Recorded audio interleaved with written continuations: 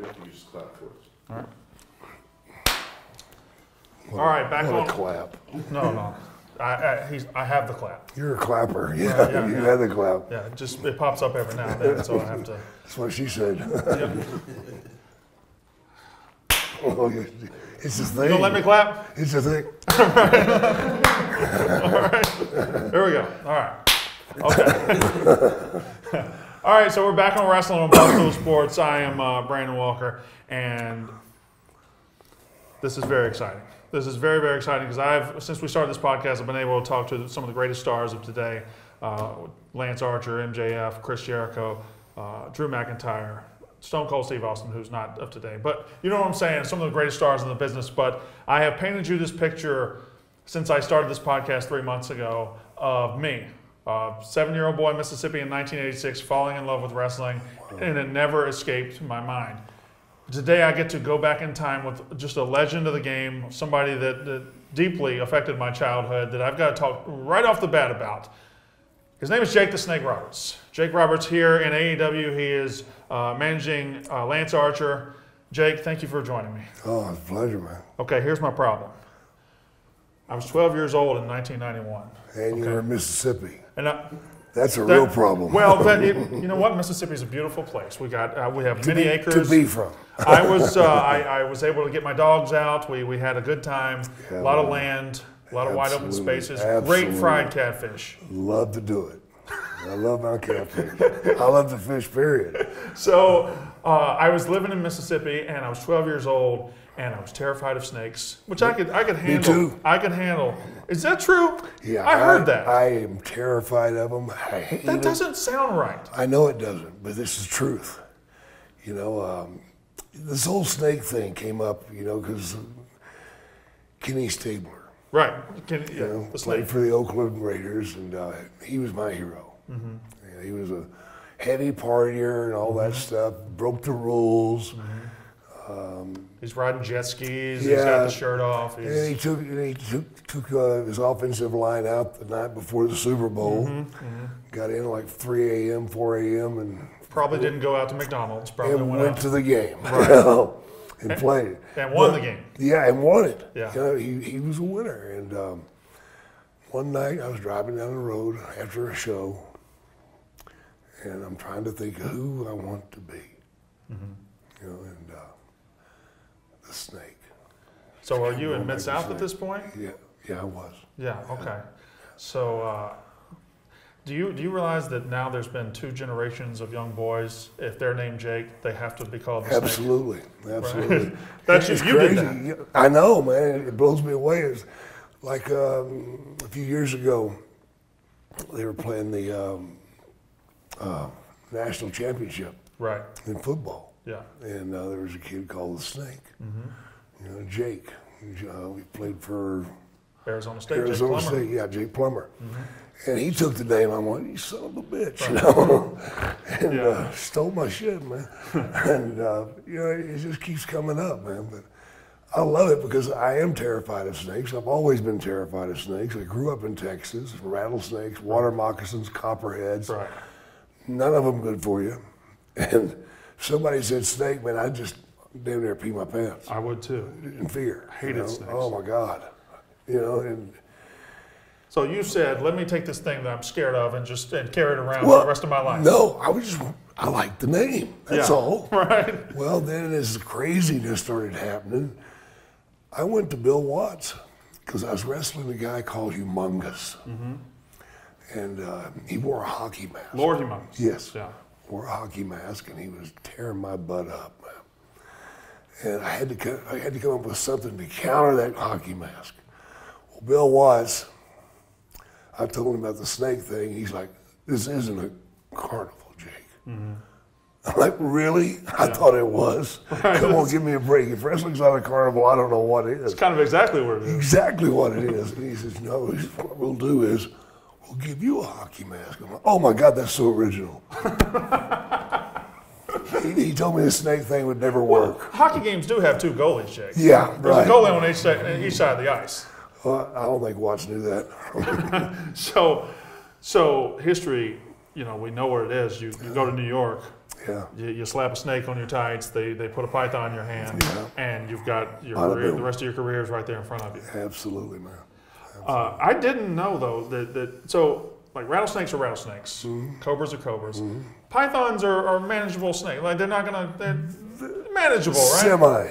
They're not poisonous. So They're not. If you're scared of snakes, then you want to start at python, right? Actually, you should go to boas because they're smaller. Well, why didn't you go to boas? You had the choice. Because they look like woolies, man. Come on, give me a break. Can't be carrying a pussy snake in the ring. No, right? I couldn't, My man. bad. You know? I wouldn't have been a very good booker. I was just giving you the cutest little snake in the world. Yeah, after I left WWE, I went out and did a lot of independence. Yeah.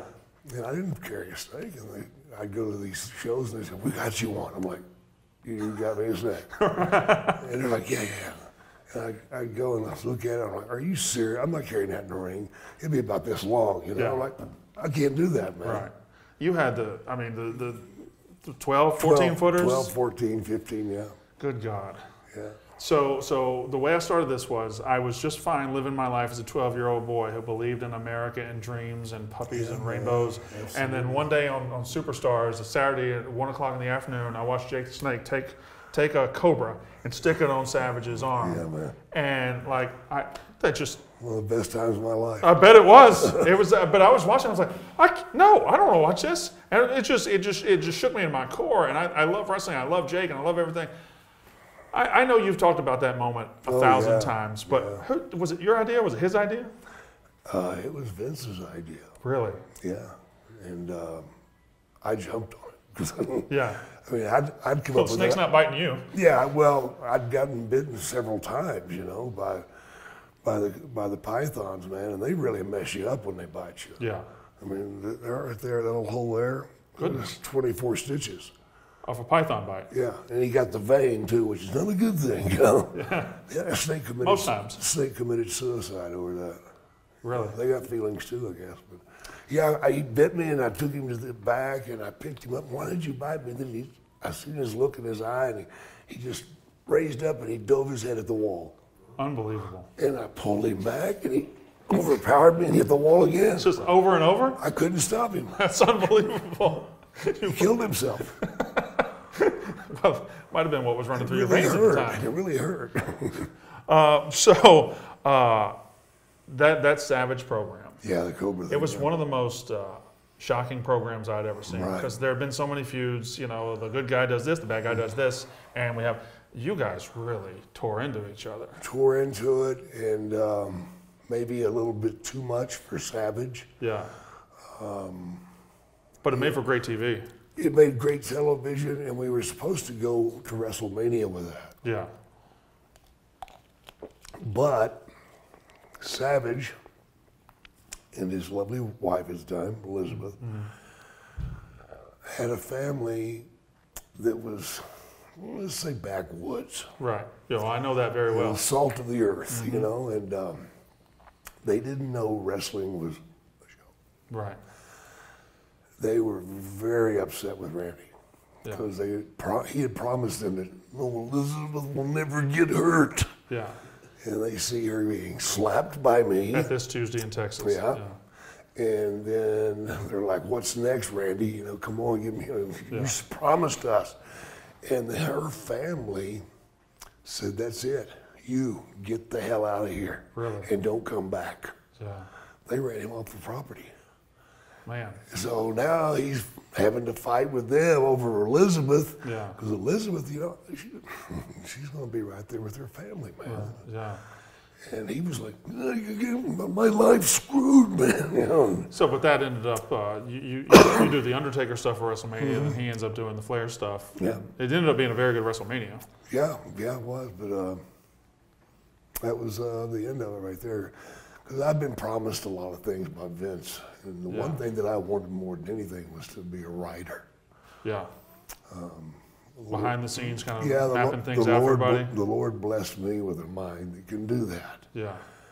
I mean, when I did start writing for Vince later on, '96, he was amazed at what I could do with this thing up here on my shoulders.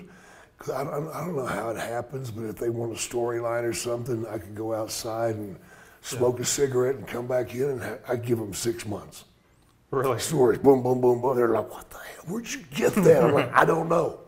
I don't know. But it was your mind that made you one of the great promos in the business. Right. So that's what translated, right? Great storyteller, and that came from the dark side of Jake. Yeah.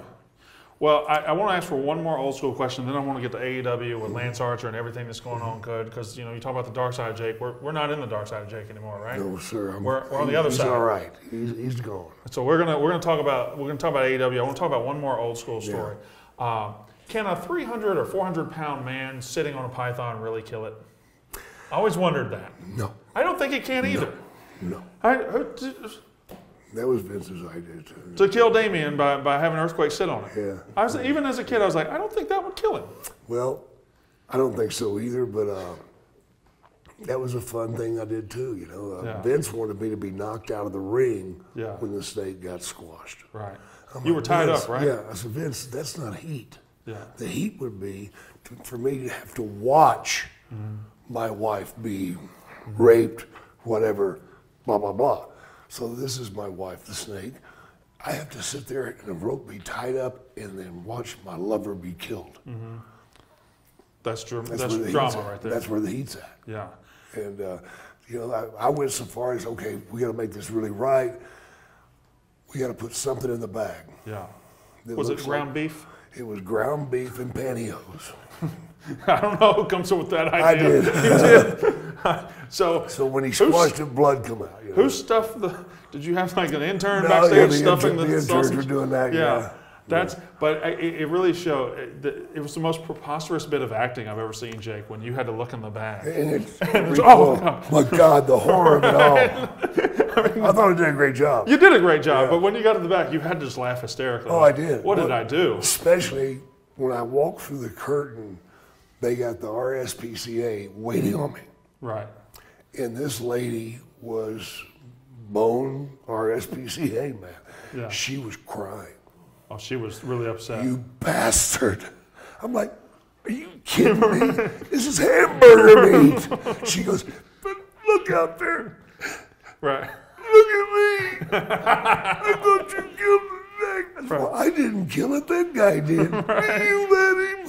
And I'm like, oh my God. That's unbelievable. She talked to me for 20 minutes about how wrong that was.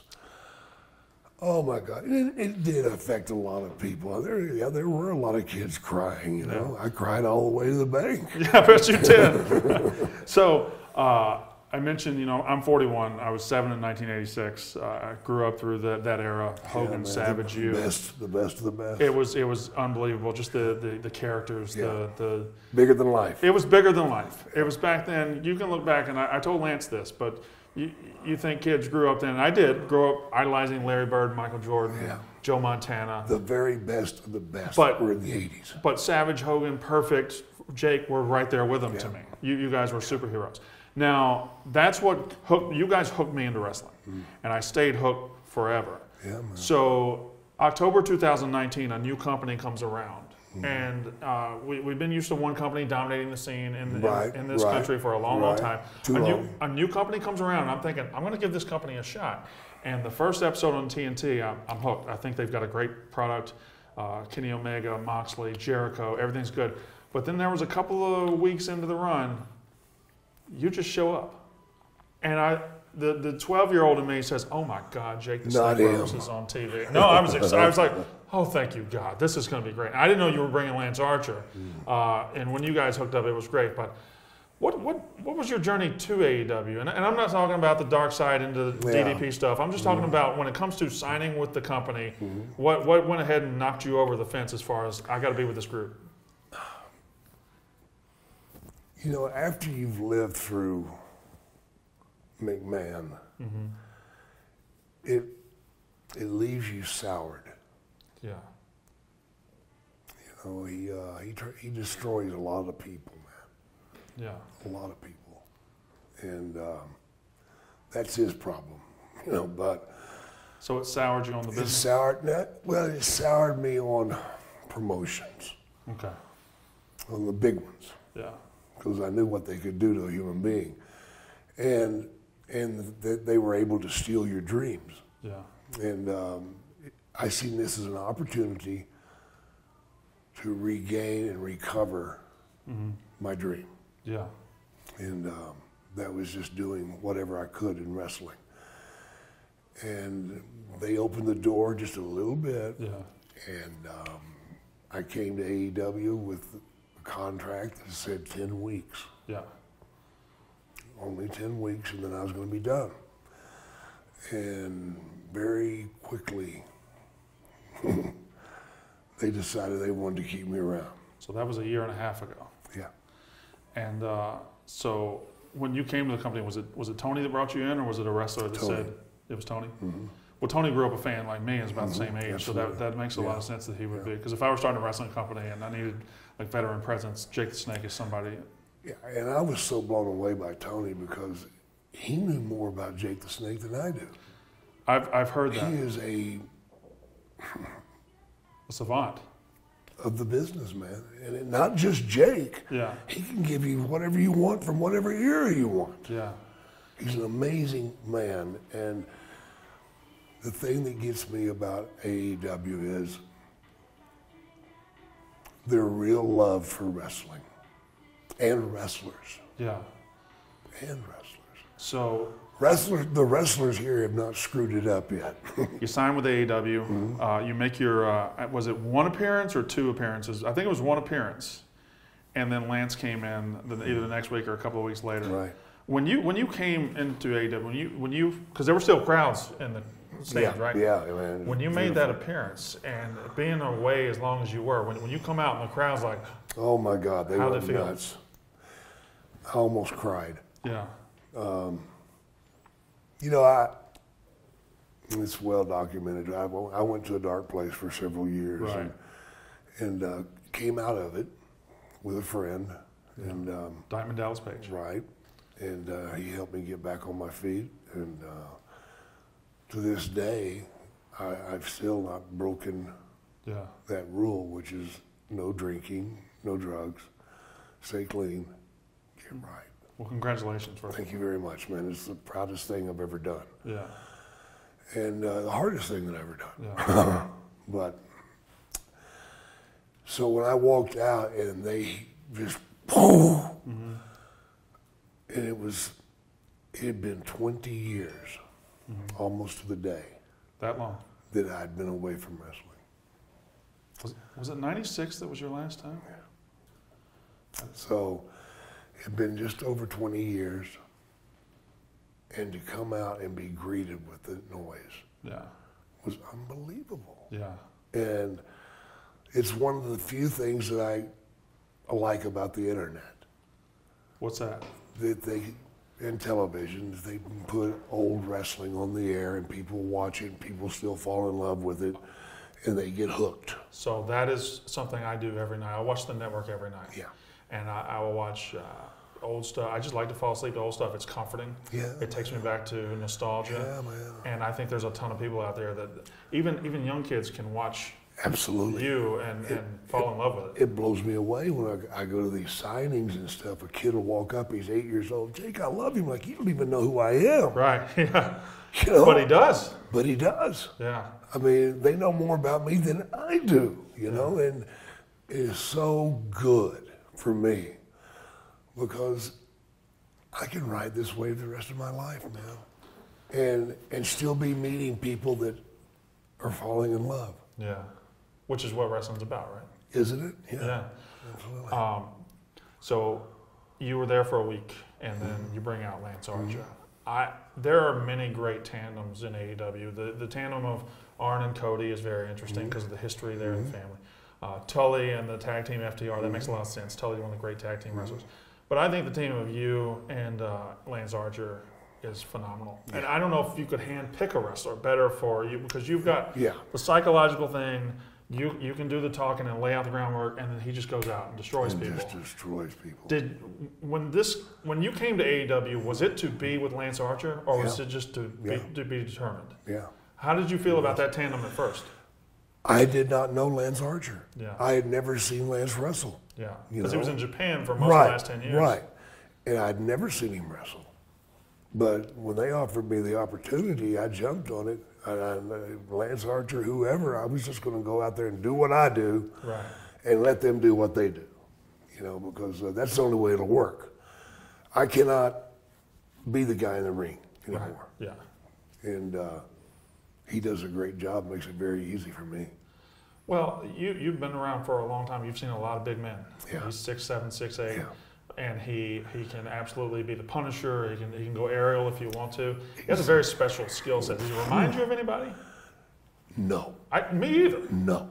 There has not been a big man do what he can do in the ring. Do you have trouble when you're outside and you see, particularly the rope walk into the moonsault, which even smaller guys can't do? Right. When you see that, do you have a trouble not like popping for that? Like Oh, you got to stay. of course I do. Yeah. I pop a lot during the show, man. Lance, he's a bull in that ring, brother. He'll run over you. Yeah. You know? Yeah. And I love it when he runs over somebody, man. It's like, oh, God almighty, I'm so glad I'm not in there. You know, it's like I'm so grateful I'm not the guy being crushed right here. Right.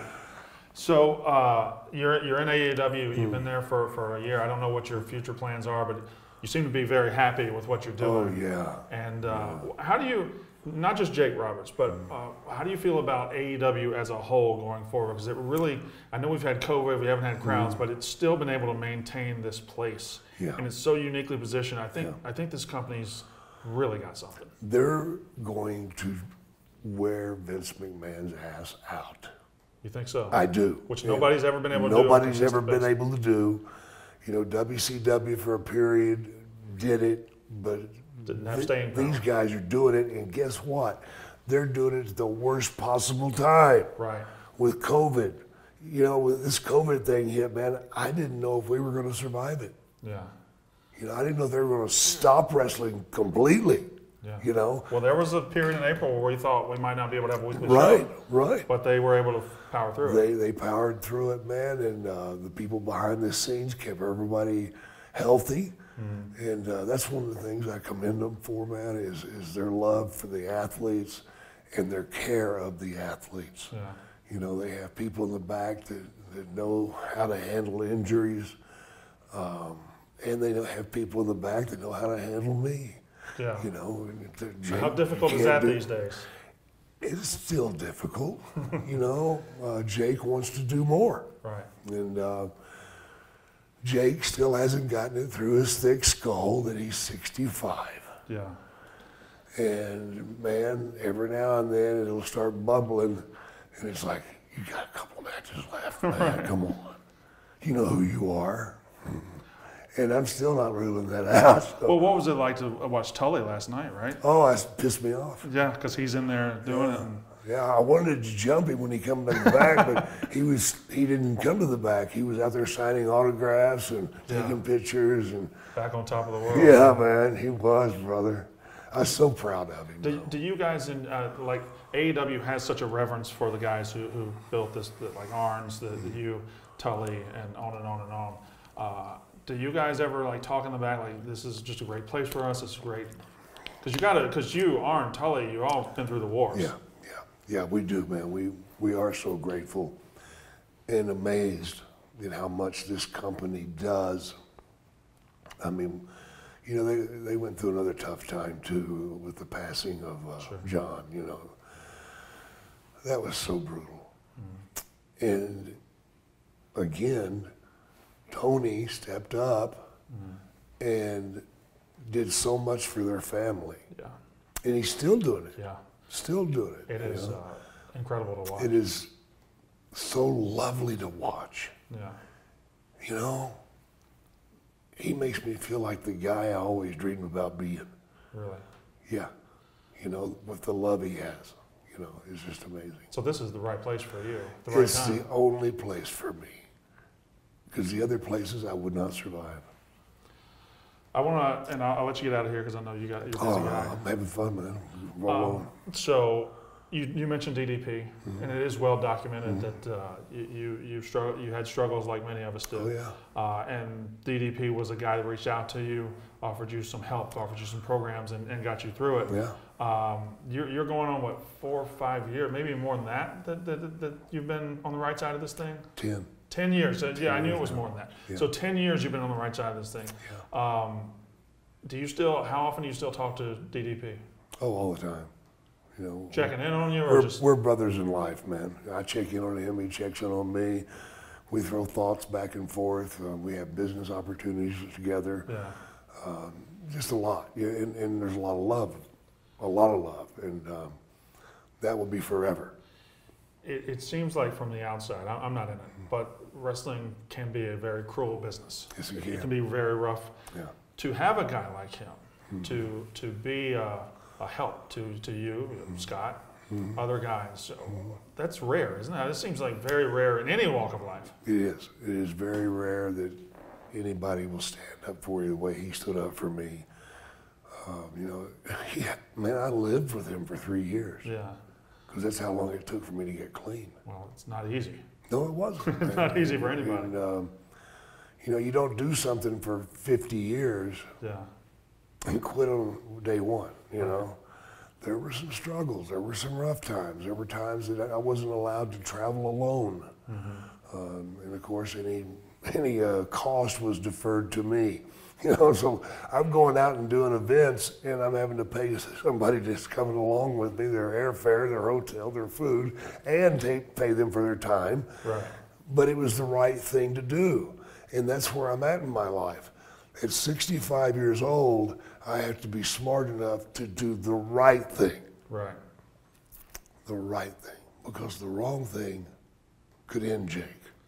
And I just, you know, I got sick here a while back, man, and I almost died, you know, and during, you know, just a few months ago. Are people aware of that? No, Was it COVID? No, it wasn't.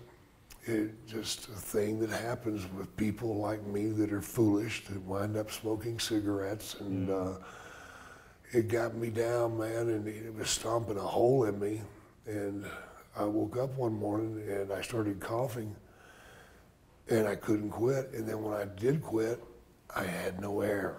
I couldn't breathe. Yeah. I mean, I was, and could not get any air in. Right. And I fell to the floor, and I reached out and grabbed the phone, and I called my daughter, and she lives like 4 minutes from me. Yeah. And she got her ass over there, scooped me up, dragged me to the hospital, and almost died. Almost died. My lungs, they barked. You know, they said, "Enough, man. You got to stop, Jake. You're killing us." And bottom line, I have COPD. I have emphysema, and my own doing, and unfortunately, my family. We have a couple of lung issues anyway, you know, genetically, and I did not know that. Here you sit today. Here I am today, and everything is beautiful. It makes me feel so good, man. I mean, oh man, she's gonna kill me for this, but I'm gonna do it anyway. The love of my life did the hardest thing there was to do, which was tell me to leave. Yeah. And get out of the house. That was 24 years ago, man, and we're getting back together.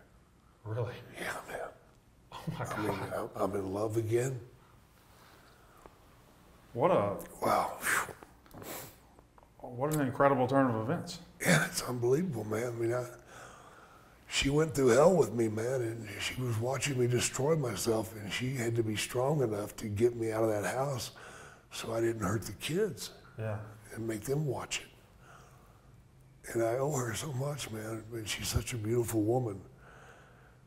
I'm so grateful to her, and to be given an opportunity to treat her the way I should have been treating her. I was never abusive to her, don't get me wrong. But just taking care of yourself.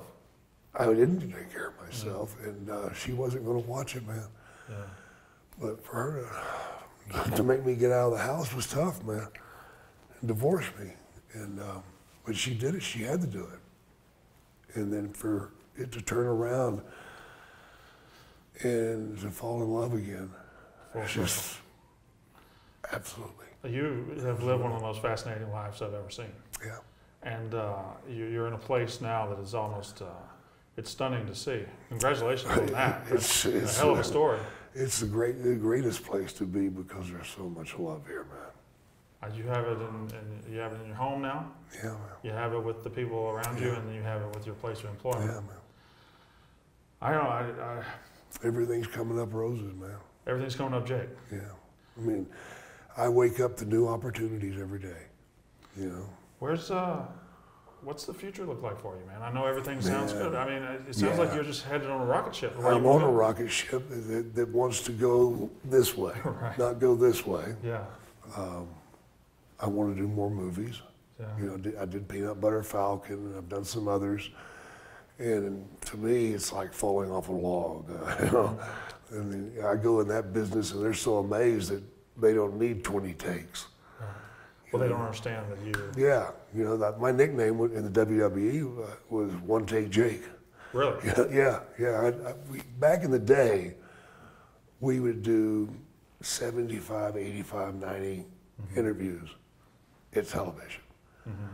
And to roll through all those. You do it through the entire night, right? Yeah. Yeah. You know, to roll through 2 weeks and 3 weeks of interviews that's going to be played in all these markets and not fumble, bumble, fall. They were amazed. How great was Gene for that? Oakland? Yeah. He was great, man. He was simple. Him and I, we butted heads at first because Gene is a star in his own right. Yeah. You know, but Gino had a real thing of wanting to get that last shot in. Yeah. Which made him big boy. Right. I don't He's put very up good with at that. it too. I though. don't put up with that. Okay. And I told him that. I said, Gene, if you try to one-up me, you will see the snake again. And he was terrified of that snake. Yeah. I said, as long as you don't do that, I will never get the snake near you. But if you do, The snake can come out. he will be around you. Man, what a incredible, what a great threat to have. Oh, it's wonderful. What a great threat to have. Like It's better than a stick. if you had problems in the locker room, which I'm sure you had from time to time, in this bag over here, I have a problem solved. I had plenty of room. Right. You know, they all knew that they would shower before the night was over, and they knew that I didn't mind throwing the snake in the shower. Yeah. I know that we're running up on time. I'll let you go, but I have one more question. Sure. I've asked this of a lot of people, especially people that are veterans like yourself. I got into this. I've been on camera for 10, 15 years, but I got into wrestling because I want to explore the humor and everything because of one man. His name was Bobby Heenan. Bobby Heenan is my favorite personality to ever be in wrestling. Yeah. He was a comedian, a wrestler, a manager. He was everything. Yeah. And every time I have somebody that spent any time with him, I just ask, what was he like? What was it like working with that guy? Oh, it was amazing. Bobby's so quick. Yeah. So quick. It was Johnny Carson. Yeah. He was so quick, man. God almighty, man. He was one of my favorites. Yeah, he was fun to watch. He was fun to be around the locker room. He was fun to watch in front of people. Yeah. Amazing performer. That was him, right? He was never off. Yeah. He was always on. Yeah, it was a great moment. It's a great time with him. Well, let me ask one more question. You're with Lance Archer. There's the pay-per-view revolution. It is since passed, but every Wednesday night on Dynamite, 8 p.m. on TNT, you're out there with Lance Archer. I think the sky's the limit for that guy. Absolutely. And meaning the sky's also the limit for you in this current capacity. What does 2021 look like for you guys? There is no limits. I don't think there is either. Some people say, well, the sky's the limit. No, not for us. We're going beyond the sky, man. This guy can take me to Mars and back. Yeah. You know, he's the perfect person for me because he lives a clean life. Mm-hmm. And he's tight with the Lord. That's a good thing. You know, faith is what got me through a lot. And he's a perfect guy for me. There's no stopping him, you know, physically. Oh my God, are you serious? And there's no stopping us because I'm not going to do the wrong thing. And the pair of us together, man, who are you going to get to match up with us? There's no one out there. It's a very short list if there's anybody at all. Yeah, he dwarfs most people by far. So there's no limit there.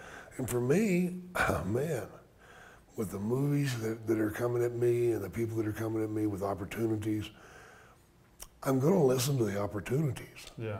But I am not going to walk out on AEW. I don't care what is offered me. So this is home. This is where I want to be.